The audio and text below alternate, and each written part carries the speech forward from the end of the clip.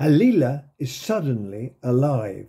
I can't tell you exactly what it is, Steve. We've got a pretty good idea. You know, when we talk about someone's force of personality, Steve nods.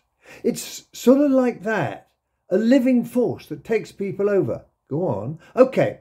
You know how when someone falls in love, they're under their lover's spell, think the sun shines out of their arse and all that crap?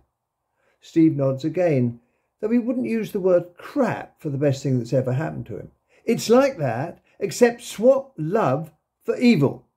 Pure evil. I could prove it if I got enough people to talk to me. What's the problem?